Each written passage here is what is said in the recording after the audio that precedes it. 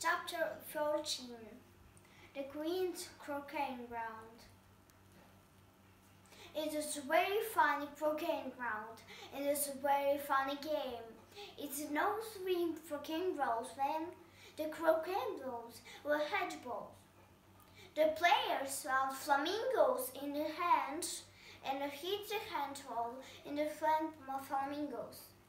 Alice saw the flamingo's whole head. He feathered in the ball into 10. All the sun out for the ball with a handle. But every time it waltzed him, the ball ran away. After plays went at scene time, and the rest of the balls and rolled out the rain to come. Alice is a very funny game. Soon the queen grew very angry. She shouted every minute, "Off your head! Off to your head!" Alice turned to help. "I don't like this queen. I'm afraid this one cut off my head. I'll not receive me." Suddenly, Alice noticed something in the air. The first did not understand the walls.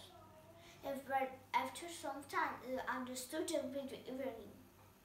They said to herself, "Oh, it's my friend, the turtle cat. I'm very glad to meet you. And let's candy talking fun." Soon, Alice took Caesar's cat's mouth and the nose and the elastic eyes. In her eyes appeared, she bowed. "How are you?" said the cat's mouth. But Alice not so, she thought. "What is you know also? The ears. There is my fort. I want to speak the phone. In the eyes to speak to." It was very true time when she said in it. Alice took out of Caesar's hand.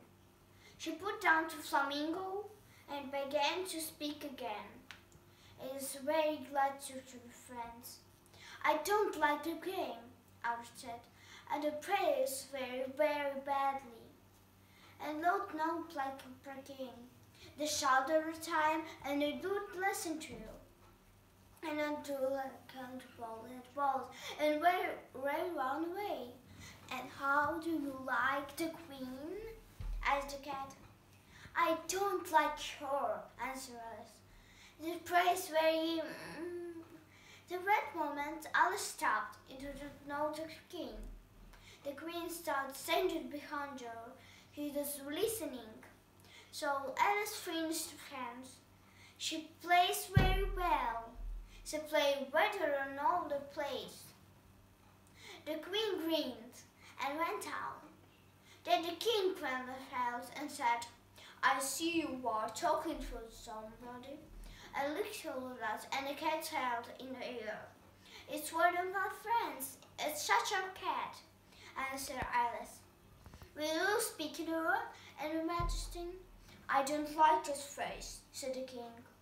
"And with my kiss her hands," said Louise. "I don't want to kiss his hands," said the cat. "It's not polite," said the king. "Don't forget I found the king, and look just like me." "I can't meet this new king," said Alice. "I read printed proof." And that moment the queen got blessed bell. "My dears," cried the king, "tell the shoulders my general way. I don't like this place." The queen did not stop. It is not of why or what is the matter. It only said, "Off with his head," and passed down. "I must find the shoulder in the causes of head," said the king, and went out to look for the shoulder. "Shall I sail to you, or shall I go back to see you again?" said Alice. "I turned back and finished the game. It's where my ball? Where is my headroom?" "Or headroom is farther out of headroom. Very well," said Alice. "I swear it's no head in the other. But where is my flamingo?"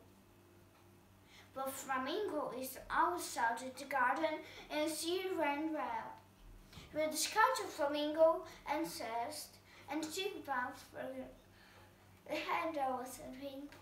This is went to tell it started scratching into feeling it.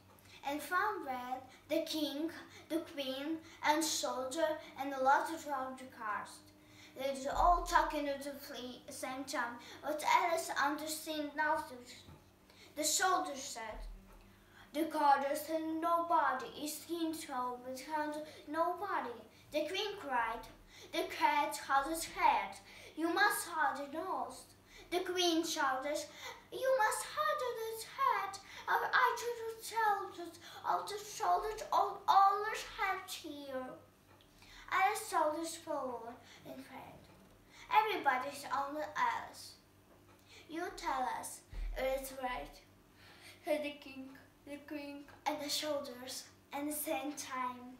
At first, Alice did not so say, but Amstel, "It is not my cat. You must have to touch Isabel. It's her cat." "The daughter's in the prisons," said the queen to the soldier. "Go and bring it here." The soldiers ran on the fall, but now the cat's ears began to turn its ears to ear, and her eyes and her red mouth. Soon the soldiers came back at the Duchess. "Where does the cat?" asked the queen, and the king and the soldiers looked for and looked farther. So all of Paris went back to the king.